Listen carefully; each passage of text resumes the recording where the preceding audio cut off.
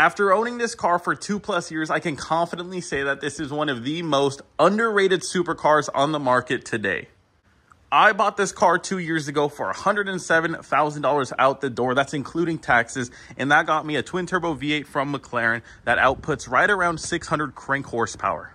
Since then, I've upped that by doing full bolt-on and E85 through Voodoo, and it has upped the horsepower to right around 700 wheel. Super easy and very tunable.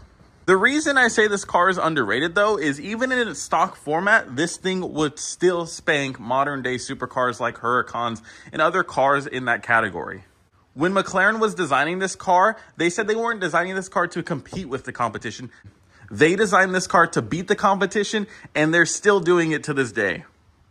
A lot of people say they're unreliable, but I haven't had many issues with them. If you're looking for one, just buy one with decent mileage. If it hasn't been driven, then it's gonna have issues.